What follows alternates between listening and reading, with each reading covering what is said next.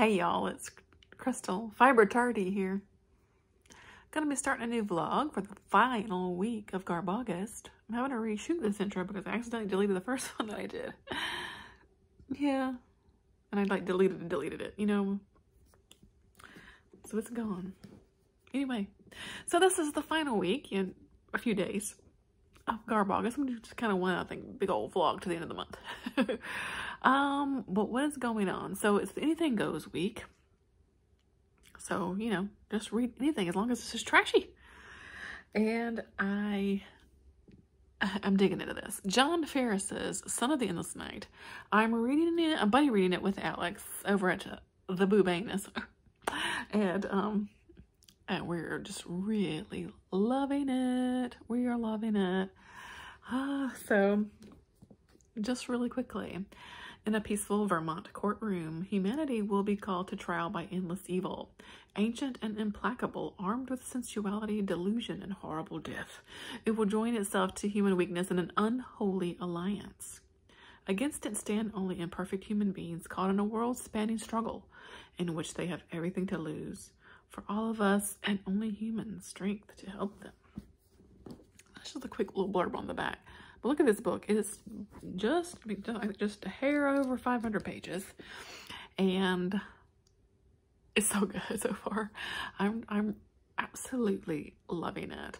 So really quickly, just more than that little blurb, what it's about. We're following this couple named Rich and Karen, like in their early 20s.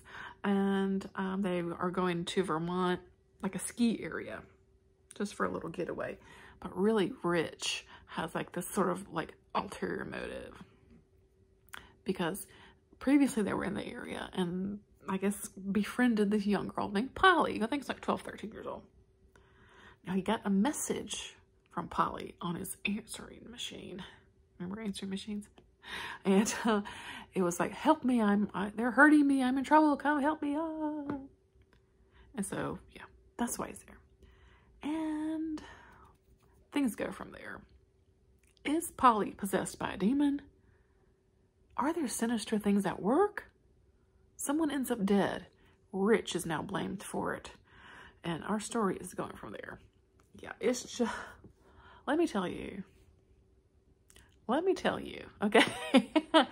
I am so impressed with this book. It has just pulled me right on in. And yeah, I'm so excited. Now, you know, I don't know that I'll get to much else. Maybe some audiobooks or something. I don't know. Our reading for the month, it just definitely, I planned on too many things, right? So we'll take you along for the week and see how we go and what we end up getting into and all that good stuff. And yeah, let's wrap up Garbaugust. All right.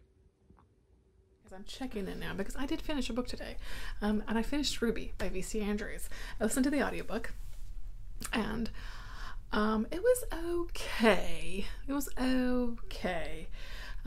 Basically, Ruby is a 15-year-old girl. She is growing up in the bayou down in Louisiana with her grandma, who she calls Grandmere through the whole book. Her grandfather's drunk. And we, you know, she grows up in the bayou, so of course she's really poor. Yeah, I think V.C. Andrews likes, you know, kind of like rags to riches stories, you know.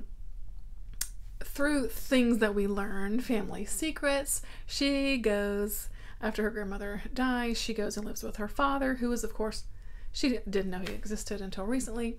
And, but he lives in the Garden District in New Orleans, of course, because he's very wealthy. And then, yeah, family secrets, fish out of water, you know, because she's not used to this high class, upper class lifestyle. She's bullying a little bit, possibly a twin sister involved. There's a twin sister involved. That whole thing, you know what I mean? And I can see it was okay. Now this is, I know a book that is one that's ghostwritten by Andrew Niederman, and I don't know, like I think it echoed a lot of what Heaven was for me, Again, this kind of rags to riches story, and I really liked Heaven a lot. I liked that book a lot. I really just immediately could have connected with Heaven as a character. I thought she was very, engaging and interesting. And Ruby, she's fine. She's pretty cool, but I just didn't connect with Ruby as much as I did with Heaven. So yeah, I don't know. And Heaven, I'm saying Heaven, but I think the book's name's actually Dawn, right? Is that the name of it? Anyway, so, but I was interested enough to keep, to finish the book. Anyway, it wasn't like a DNF or anything. It wasn't like god awful or anything like that. It wasn't My Sweet Audrina, you know what I mean?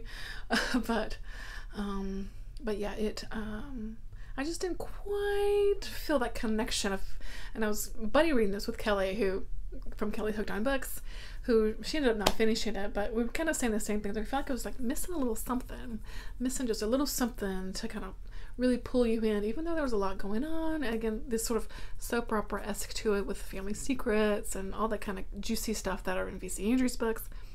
It just wasn't quite there in Ruby, you know what I mean?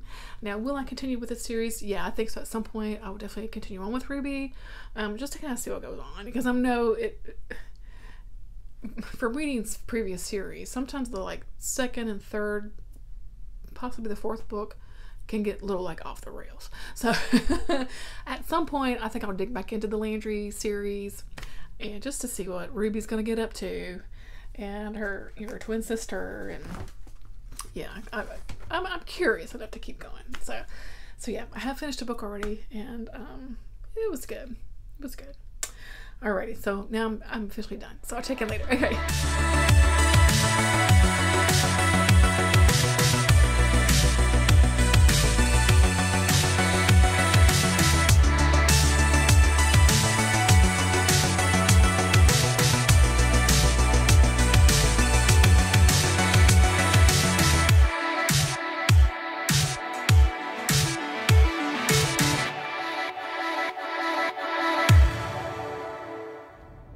Hey y'all, it's a car update.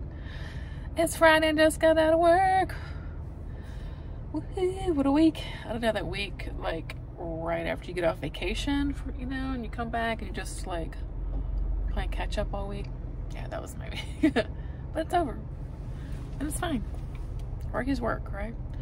Anyway, I had a whole lot of time to do check-ins this week for my reading, so I just want to do a little bit right here. We'll take a few minutes and do that. I think I talked about Ruby. I finished Ruby. I'm making really good progress on Son of the Night, the John Ferris book I'm reading. I'm really liking this. It is a bit brutal, a bit, perhaps some people would find especially the part I just read last night, kind of disturbing. So content warning for abuse, just sort of both physical and sexual against a child. Yeah, but yeah, this young girl Polly is supposedly possessed by some sort of demon, so whatever. Now our man Rich is hooked up with all these people who are doing whatever they're doing with Polly. I don't really know yet because I haven't figured it all out, but yeah. So what are you looking at? So what? They don't know I'm talking to myself. Anyway, so I'm really enjoying it. I really am. John Ferris's writing has just totally pulled me in. So I did listen to the audiobook. I finished it today for Cujo by Stephen King. Fits perfectly with Garbaugust, I think. We got a killer animal book, paperback from hell type of book. It's an older book. And then it's also for the Stephen King read along that we're doing. They do monthly over in Brad Proctor's Discord. I'll link Brad Proctor below if I remember. Link Brad Proctor below. So we're talking King every month, and Cujo was one I hadn't read. It was one of his, I know it's one of his older books, but I never got to it. And the audiobook was pretty good. And yeah, I liked it okay. it was more than just, you know, Cujo's getting rabies and killing people. It was definitely a lot, you get a lot in the backstory of the characters. This is a Castle Rock story, which is pretty cool. There's some references to, the book just went right in my head. The Dead Zone? No, not Dead Zone. Dead Zone. Not Dead Zone. Dead Zone? It's not Dead Zone, is it? It's Dead Zone. Yes, Dead Zone. You got Sheriff Bannerman's in it. Yeah. So just, you know, some little Easter eggs for that. And then, yeah, we got Cujo, who contracts rabies. You know, he's like a family pet for these kids, and you learn about his family, and then there's a family down the street, learn about their family. So it goes a lot to the characters, as a sort of a typical Stephen King book does, and you kind of get to know these characters and get a feeling for them, and yeah, and you do get some perspective from Cujo himself, and it's sad. It's like really sad because he gets his rabies from this bat, and you know, he can't help what's going on. It's really sad. It is. It's kind of heartbreaking. And the ending, I was like, WTF. Anyway, I enjoyed it. I enjoyed it pretty good. I hadn't seen Cujo the movie in, God, a million years, so and I don't really remember much about the characters of the movie. I might need to do a rewatch of Cujo at some point. It's been a long time. But anyway, I had a good time with that. What else? I've been trying to catch up on YouTube because I'm terribly behind from like vacation and all that. I'm just really behind. So if you see me comment on all videos, that's why. I guess maybe I said that already. I don't even know what's going on. I have no idea. Yeah, so it's the weekend coming up. We got a library book sale tomorrow. I'm gonna go. I'm just gonna go. I don't need to go, but I'm gonna. It's for the library. So I'm telling myself. It's all for charity. Or not charity, but you know, raising money for the library. Anyway, I've rambled enough. It's Friday. I'm ready to quit this bitch. So let's go home. Wait. Let's go to the library book sale. Dun, dun, dun, dun. Okay, well, I spent a little time at the library book sale. I really just kind of made my way through mass market paperbacks, found a lot of vintage sci-fi. Very excited that I found, really excited. Looked through a little bit of the other stuff, picked up a few little hardbacks, a few little, you know, sort of trade paperbacks, but mostly mass markets. And they've raised the price for mass markets. They used to be 50 cents, now they're $1 each, and I'm not really sure why. All these books are donated, you know what I mean? I don't know, I'm not really sure. $1's still cheap, but you know, they're old books, and I don't know. Maybe I'm just being silly. Anyway, I'm excited. So now wish me luck as I'm going to the Walmart, as we say around these parts. The youngling needs back to school supplies because he starts school on Monday. And today's Saturday, by the way. I go to Walmart probably about once or twice a year. I really don't like Walmart, but it must be done. All right. Wait, hey, let's check in a little bit. It's been a little while. I am making my way through Son of the Endless Night by John Fierce. I'm quite halfway, just about halfway. I'm still just really liking this a lot. It is really good. So we've gotten to a point, I think I mentioned this is kind of like a possession type story, and this man's kind of getting wrapped up in everything. It's got this man named Rich. And so now someone is dead, and Rich was arrested for it. But, you know, is Rich possessed? Dun, dun, dun. So now we're getting like, we've met Rich's brother who's coming to town. There's, you know, lawyers and all that kind of stuff. I think we're soon probably going to get like a trial at some point. There's Rich's brother Connor was a former priest, so he's made some connections to like a Monsignor, and like because Rich has told Connor that he's possessed and didn't really do this didn't kill this person, and yeah, it's, you know, so of course, you know, cops and there's lawyers and they're like, he was just crazy, just killed this person, but you know, Rich is like, I didn't do it. All this kind, you know, all that kind of good stuff, you know.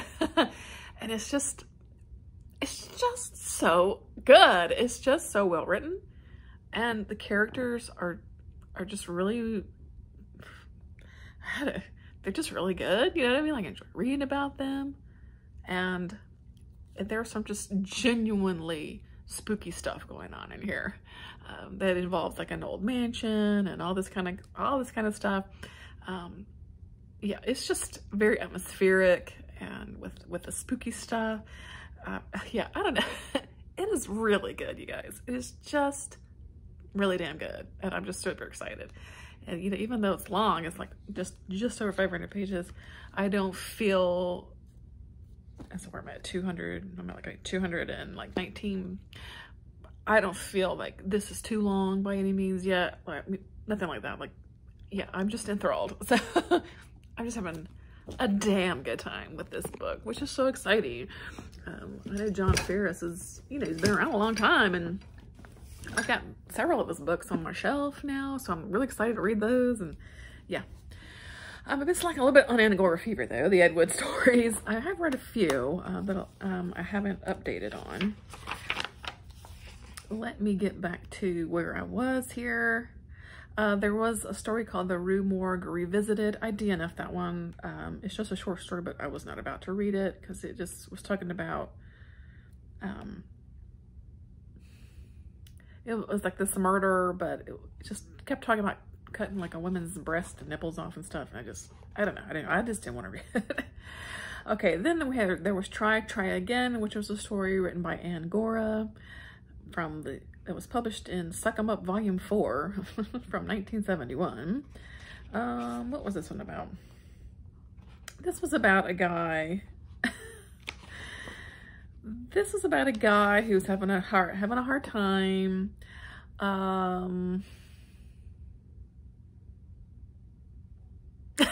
He's having some erectile dysfunction, let me say that. And so he's like trying to have sex with people, with women. And he's just like, you know, he's having some troubles, right?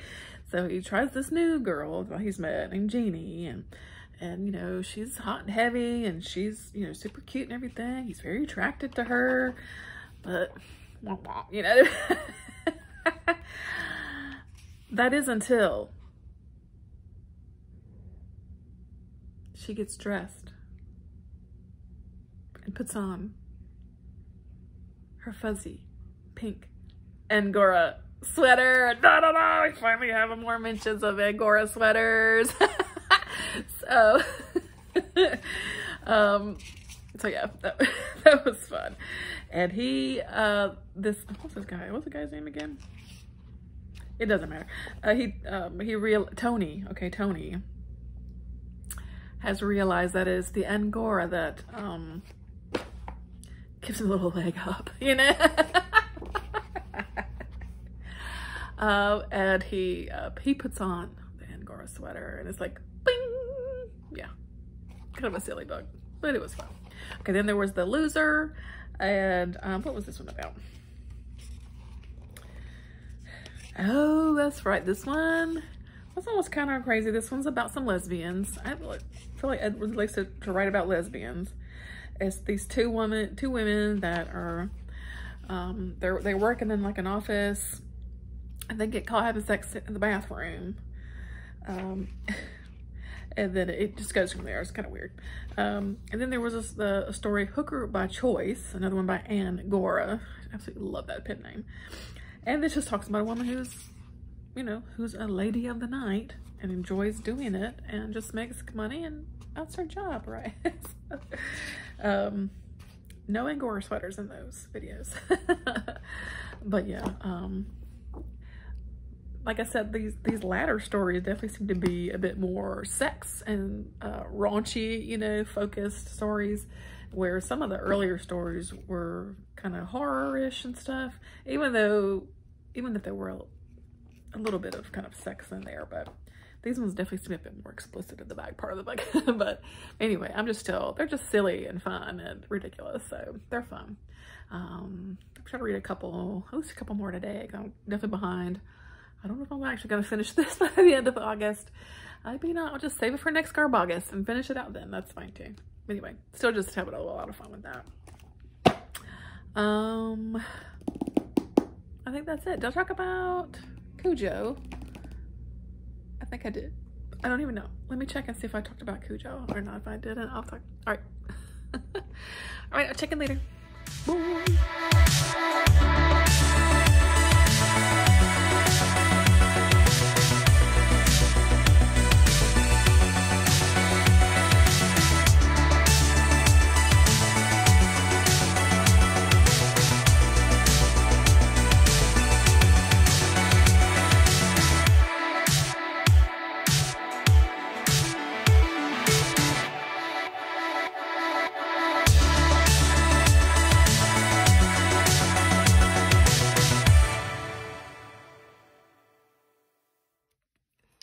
Closet Queen from Volume 3, Number 2, and Male Lovers, 1971. Carter Winston hated the name Closet Queen, but that's exactly what he was. He'd always felt that the powers that be who had gone up the toilet trail before him certainly could have had more of an imagination when labeling people's actions. He knew he could have thought up a better name. Of course he tried at times, but mind-weary, he'd always put it aside to another day. And when that day came, there was always a future day to advance the procedure. Closet Queen, indeed! Carter Winston simply knew where the goodies could be located. Besides, he wasn't the only one who frequented the toilet areas for his dessert. He knew many others like himself, but he sure as hell hoped that the others wouldn't find out too quickly about the new source. He'd been lucky 3 times already that week. Even the fuzz hadn't caught into the new base of operation. Really nice, clean place. A janitor came in twice a day to clean up and put the perfume disinfectant cakes in the urinals. There have been a lot of other places which he frequented over the years where the urine and fart smells almost took his mind off his business at hand. Or was it in hand? But not the men's room at the Legrand Theater. It was always spit and polished clean and perfumed. It hadn't always been that way, only for the past 3 weeks, since the new owners took over and apparently were doing their best to make the theater at Legrand Place come to life. Not only was the place clean and smelling delicious, but the lights were subdued. None of the ordinary glaring white globes. Purple brilliance shrouded the room in the most restful illumination any person could want, especially a homosexual person like himself.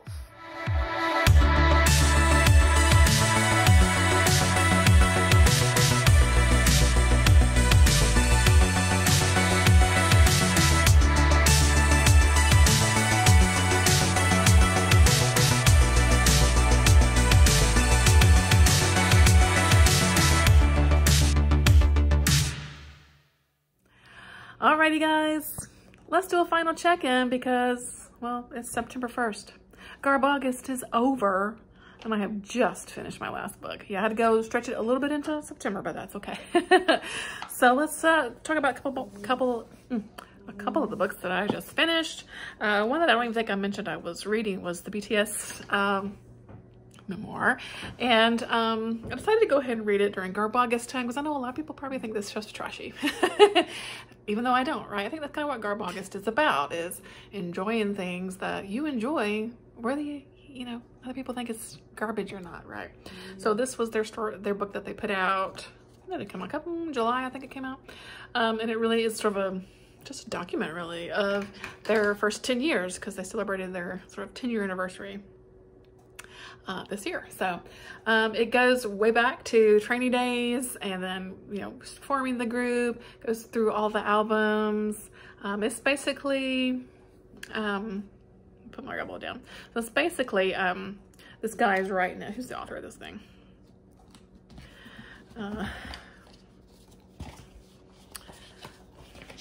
It doesn't. There's a main writer. I can't even find it right here. Anyway,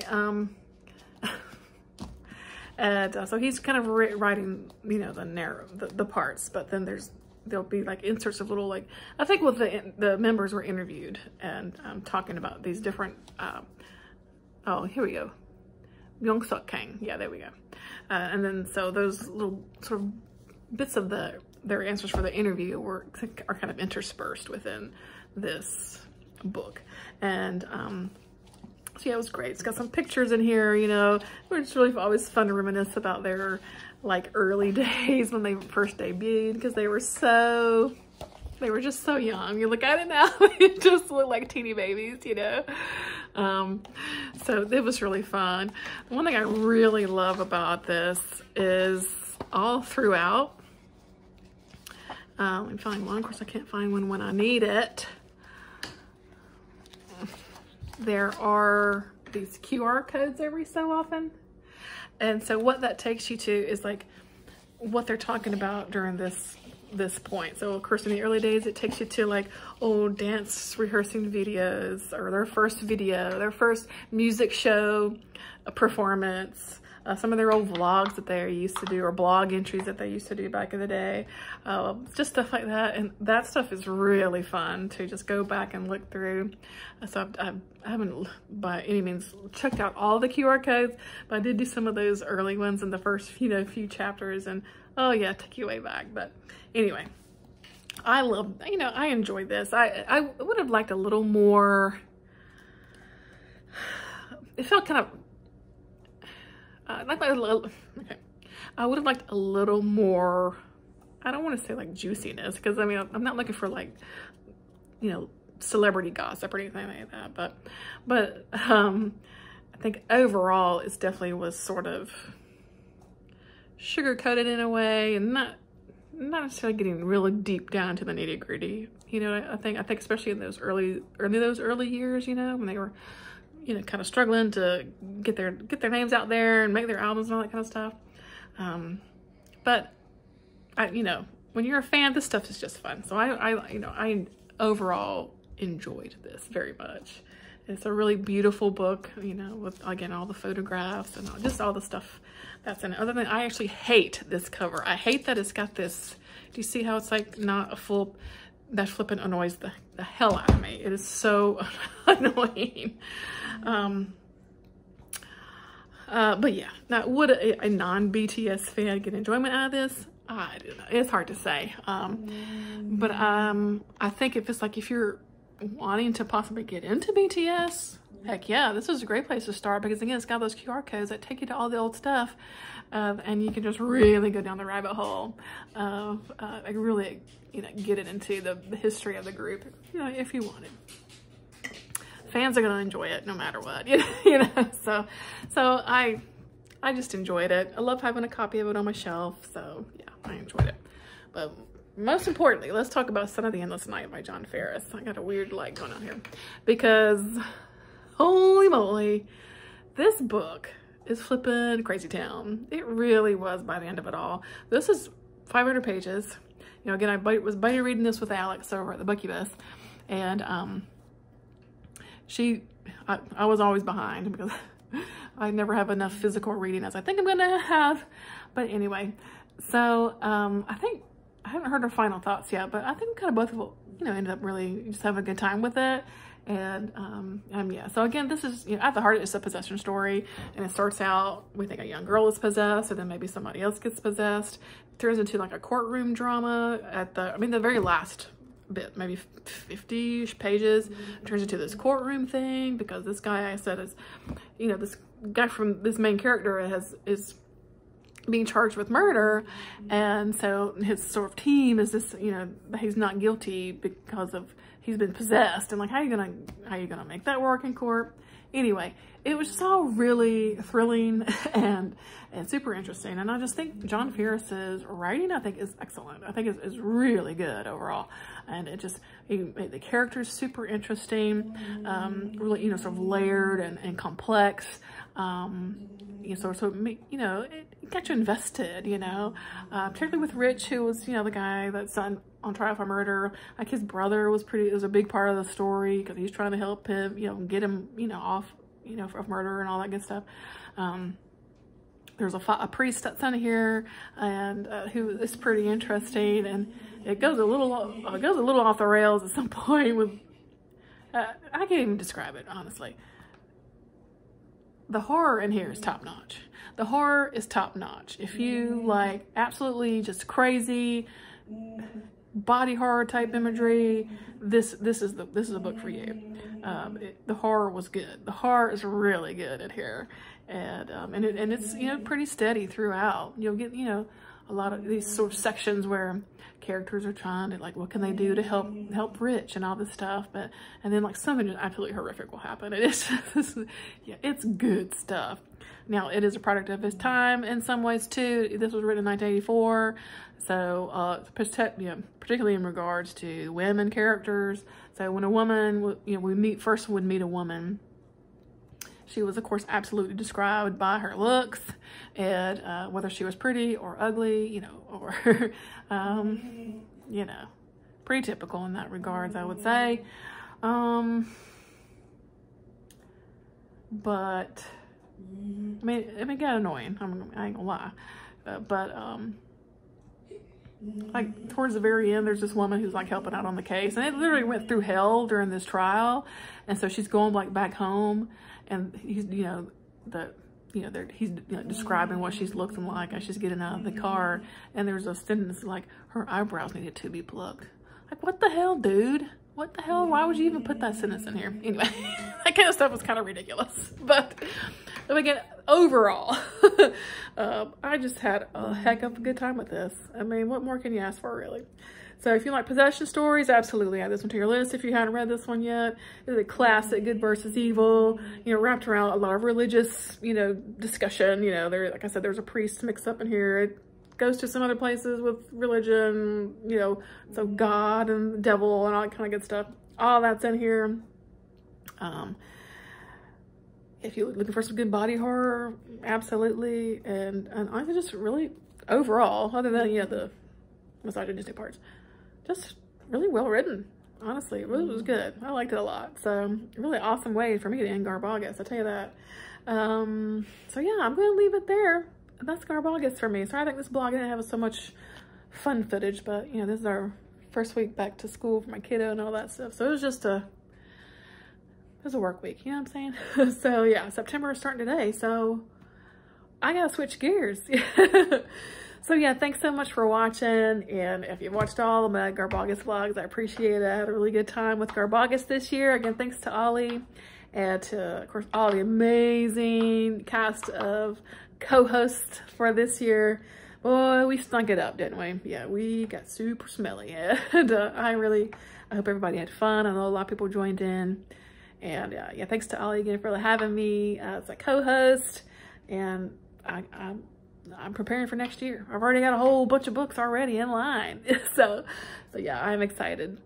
So yeah, let me know how you ended Garbaugust, or yeah, let me know. Did you survive? Are you in one piece? Did you make it out in one piece? Let me know.